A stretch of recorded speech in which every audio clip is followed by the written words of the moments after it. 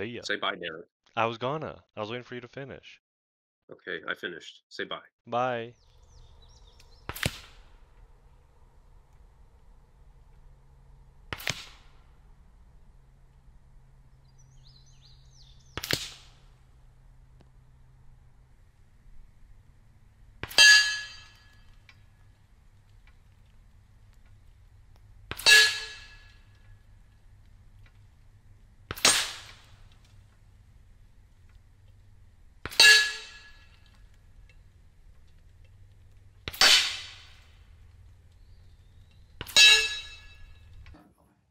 All right, what you doing?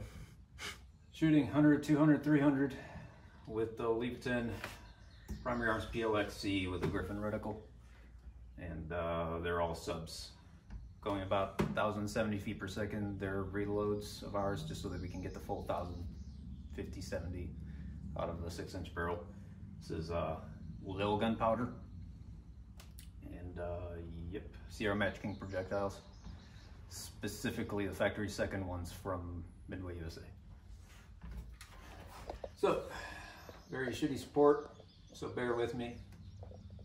I'm gonna go, you wanna aim it? You might have to zoom in. Yeah, that's where I'm going. You can probably see 100, 200, and 300 with the same position. 1, 2, way back there. There's 3. And then that 3 is a little tucked away. All right, Yeah. starting at 100.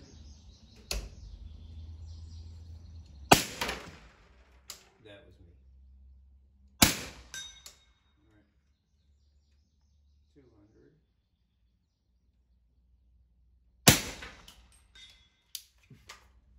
All right,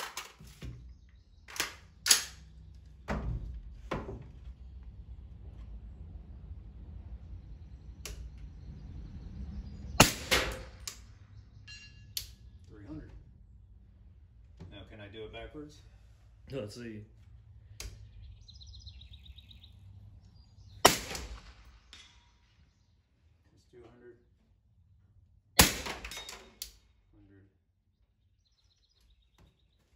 That's how simple it is, folks.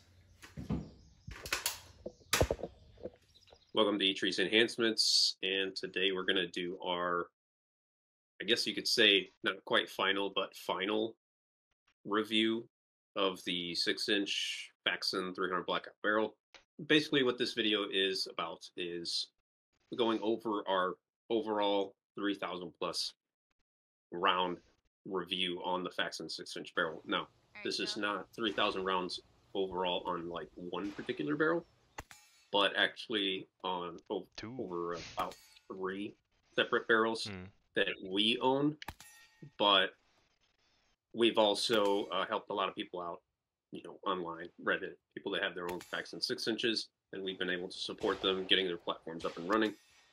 So we have a lot of time behind the barrel, even if physically we only have about 3,000 ourselves over the course of 3 separate samples. So without counting all the barrels that we've actually sold.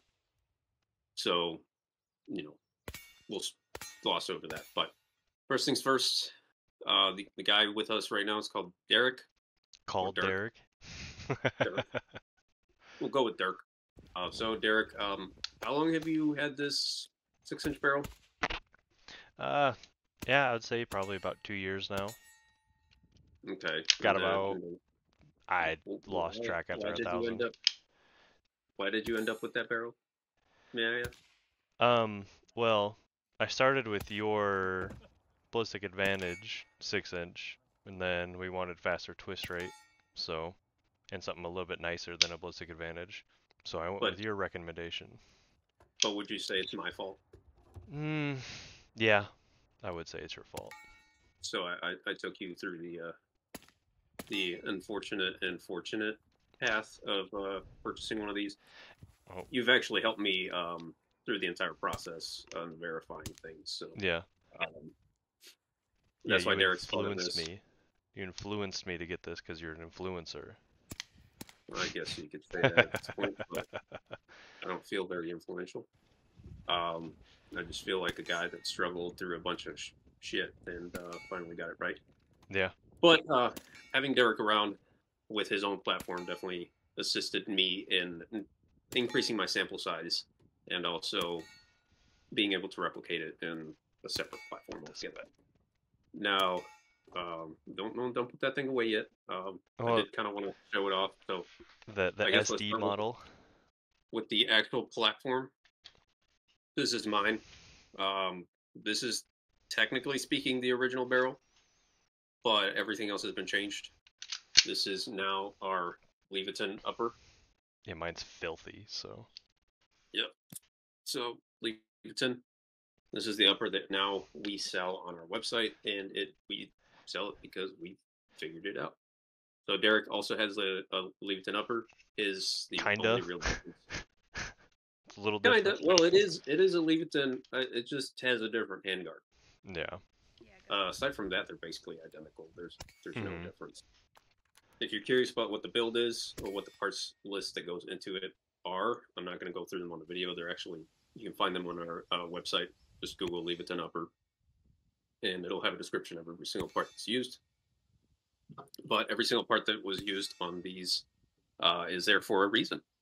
It's not just because of looks, even though I think it does look cool, but it's not all entirely. I think the only thing that we have in cosmetics on this thing is actually the laser engraving. I don't think anything else is like not. Yeah. But anyway, so without getting too carried away, I wanted to discuss what the Faxon barrel really entails, and one of the things to watch out for if you do plan on using this for a build. So, Derek, would you consider this barrel a builder's barrel? It is, but would you consider it like for It, I would say it's for the tinkerer like you and me, someone who likes to mess with stuff, because it was a process for sure. but would you suggest this barrel for somebody that's like their first build? First build, first getting into 300 blackout. So let's say you have like a 10-5 or something like that. Yeah, I would say so. Because it was fairly hard now. Like, yeah, we exist now and we can support and help people through it. But the reason I ask it is because it's one of those barrels that I don't want to say it's picky, because once you get the part selection right, it's really not. It can eat basically everything, Hmm. as we both know.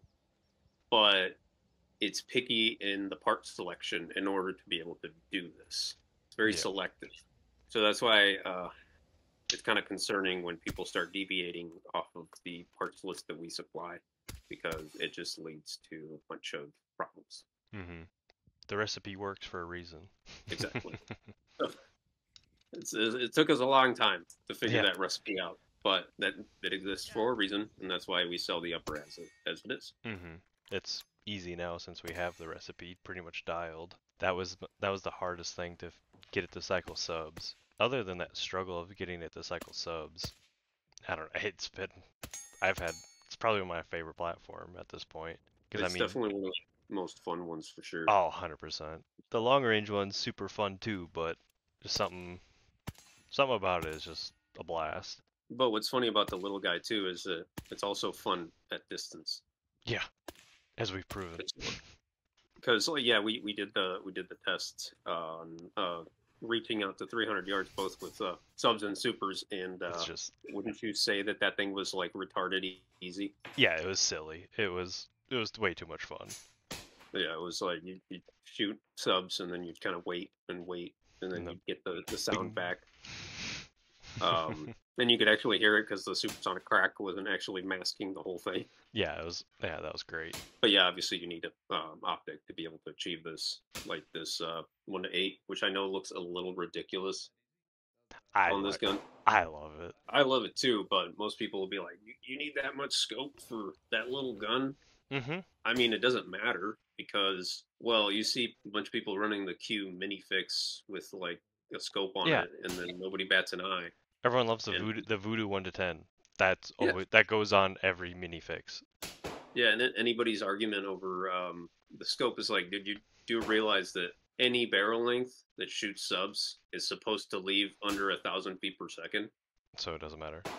So it doesn't matter. It doesn't matter how long the gun is, because your goal is for the bullet to leave under or around 1,000 feet per second. It could be 16 inches. It could be 2-inch barrel. Like as long as it leaves at 1,000, no difference. And that's kind of where this guy really shines with the subs. It really doesn't matter. And then as far as supers, the shorter barrel actually limits obviously velocity. We're getting 1,800 with the 124s.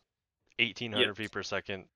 That's it's fantastic. And if you do the math on the amount of energy, it's basically right up there with 10.5 with M193.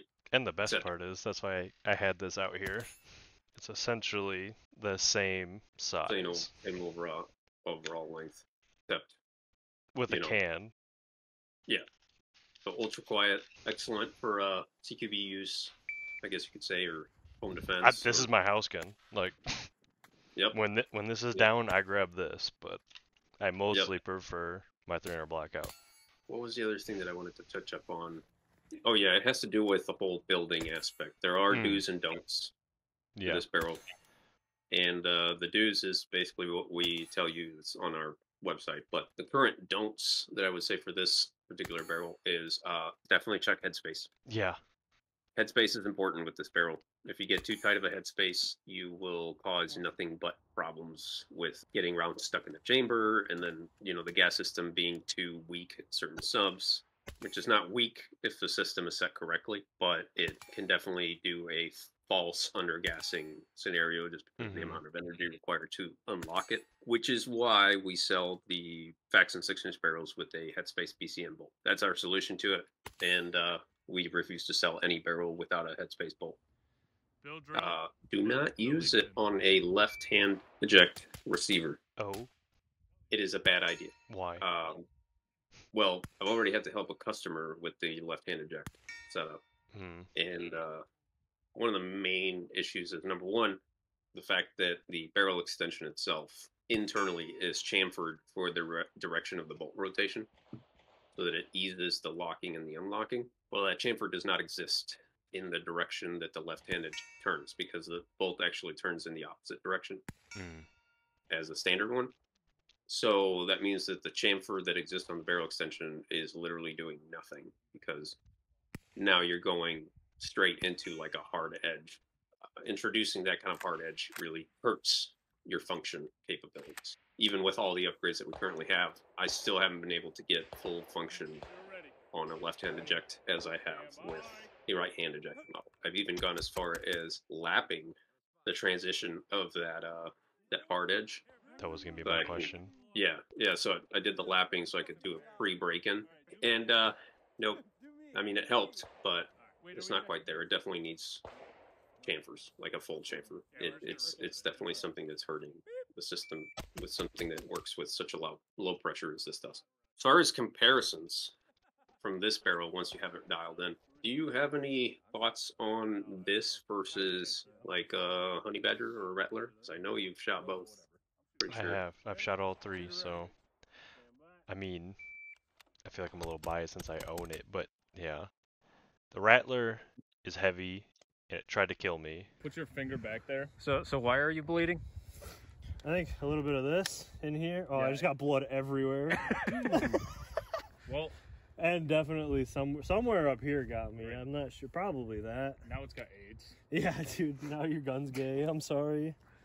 But how do you get it on the charging handle? How? You want to show them? Demo with the charging handle. Probably. Now show where your thumb is and your fingers are. So what is it that you're hitting? So I have no idea. Somewhere in here. You're getting this guy. Yeah, somewhere in there. Oh yeah, right there, that little dowel. Right there got me. So it's expensive, heavy, and it makes you bleed.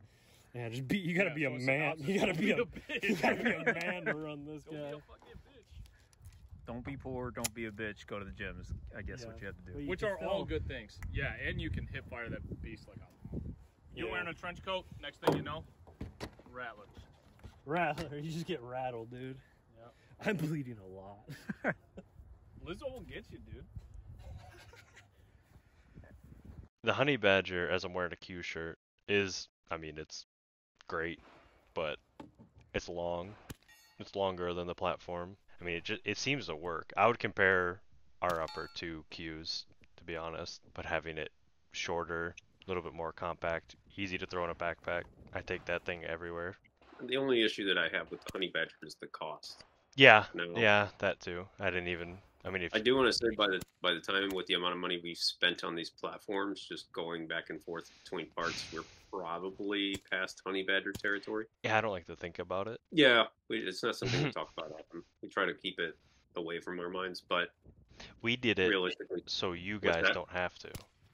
Exactly, yeah. We did it so you guys don't have to. So now you could just potentially buy our upper and then call it. Yeah, fair. Or build it yourself and we'll help you through it. It doesn't matter to us. Yeah, I hate the just as good people, but I mean, we run it like I outrun Rich with our upper than with him with the Honey Badger. Yeah, exactly. So And he then, admits it, so it's true. What I do know is that the Honey Badger and Sugar Weasel barrel is a 416R stainless barrel, which with a 1 in 5 twist. And what is our barrel? You're asking the wrong person. I just shoot it. 416R stainless barrel with a 1 in 5 twist. Fair. So aside from this guy being an inch shorter, it's basically the same thing, except this guy's nitrided, and their barrel does come with a form of a gas adjustment. We don't have any. Found that it's not really necessary, just because of the extra add-ons that we have. Mm-hmm. It's kind of hard to even get an adjustable gas block on that anyway. Yeah. If you could do The it. ones that I have found to fit don't have a gas port size on the gas block itself that is larger. So you basically have to drill out the gas block in order to accommodate. And then now that you drilled it out, you have to essentially use borescope to make sure that you're perfectly lined up. If you drilled it to proper size or the exact size, otherwise you have to go bigger, and it's just a mess. Not even worth it. Which brings us to the other don't venture too far with gas blocks on this thing. There's no room on this thing for not at all for any kind of adjustable gas block. Like people keep trying to buy. I keep seeing on Reddit people buying superlative arms gas blocks without actually verifying anything, and like superlative arms actually has a set screw that sticks forward. Like, yeah, that's the gas block, and then right in front of it is the muzzle device. Like, there's no room for any kind of adjustment. It's just not viable. So realistically, I would just say go with either a set screw gas block. The majority of them should be fine, but I'm not a huge fan of it because it causes leaks in the system, and you need as much gas as possible. Or you just use the Voltor gas block that we sell on the site, or basically you can find it pretty much anywhere else. Yeah. And that one's basically like almost perfect to the point where you can actually use the muzzle device as the shoulder to get the proper alignment, at least front to back. You still have to make sure you get the alignment side to side. The bubble level works great for that. Yeah. That is a big thing. That gas block will absolutely make or break this platform if you don't get the proper alignment. I'd recommend borescope. Also, stop hating on clamp bonds. I have 1,000 rounds. You have probably about 2 now. Yeah, 2,000 on that. It hasn't moved. Yeah, and this thing's been on and off countless times. Yeah, mine's only been off once when you took it off. Yeah, and it was still tight as hell. Yeah. Best thing about it is you can take it on and off, and it doesn't actually mar the barrel. Also, anybody that says the clamp-on systems don't work, then I consider you should check what drum brakes are and how they stop semis. Or transmissions with planetary gears. Yeah. How they can accelerate drag cars up to God knows how many miles an hour. Car nerds will know what we're talking about. Yes. Everybody else. Yeah, everybody else is even going to talk shit about the whole system. And set screws are better. Like, no, set screws are better for people that don't really make sure they're installing things properly. That's about it. Because last time I checked, isn't a gas key held in nothing but friction? Yeah. I'm like, well, that one's staked. Well, we stake our gas blocks on our up. So, anywho. Yeah, deviation. Yeah, a little bit of a deviation, but I don't know. Is there anything else you want to say about this particular barrel? Other than the teething, trying to figure out the recipe, man, it's been a blast. So. Anything you think they should know about it? Like any potential negatives? Getting it on a thermal fit upper was a challenge, as you can attest to. Yeah. Yep. Yeah. These barrels with the nickel or the NP3 plating that's on the barrel extension. Mm-hmm. They are essentially thermal fit on basically the majority of the uppers. So when you take an undersized upper like a BCM and then you try to fit this barrel into it, it's Have fun. yeah, yeah, it's bad day. It's Yeah. a really bad day. And then if you make a mistake and you have to take it out, that's another bad day. Or if Yeah. you have to redo something, anything, and take that barrel out, it's worse recommend a- getting it out than it is putting it in. It's just I recommend a deep freezer and a blowtorch. yeah, I had to use a concentrated torch to get the upper to let go of that barrel. Freeze the Even barrel. though it's on a low friction surface, Yeah. an arrow upper is probably all you need, Yeah. unless you get the BCM upper for a really good price, which I think last I checked were like $60. Mm-hmm. And then there was another thing that I was going to touch upon this barrel that was important. Oh yeah, if you're looking to use a handguard for this barrel, you need to look for one that's a 5.25-inch handguard. There's currently two companies that make a 5.25-inch handguard. One would be SLR Rifle Works, and the other would be BG Defense. BG Defense is the one that we use for multiple reasons. I don't know. I went with the midway to make it an SD look. Or that, if you have a suppressor that can support that. Obviously, my rugged can't do that because I've got the locking collar. But yeah, that's about it. Yeah. If you would like to support us, definitely check us out on the website. We have some Patreon. Definitely subscribe. Buying from us is a great way to do so. Follow us on Instagram, Facebook. So, but otherwise, for the platform itself, it's basically good to go until we find another problem. Really, hopefully not. But Yeah, I hope not. thanks for watching, and I'll see you guys later. See ya. Say bye, Derek. I was waiting for you to finish. Okay, I finished. Say bye. Bye.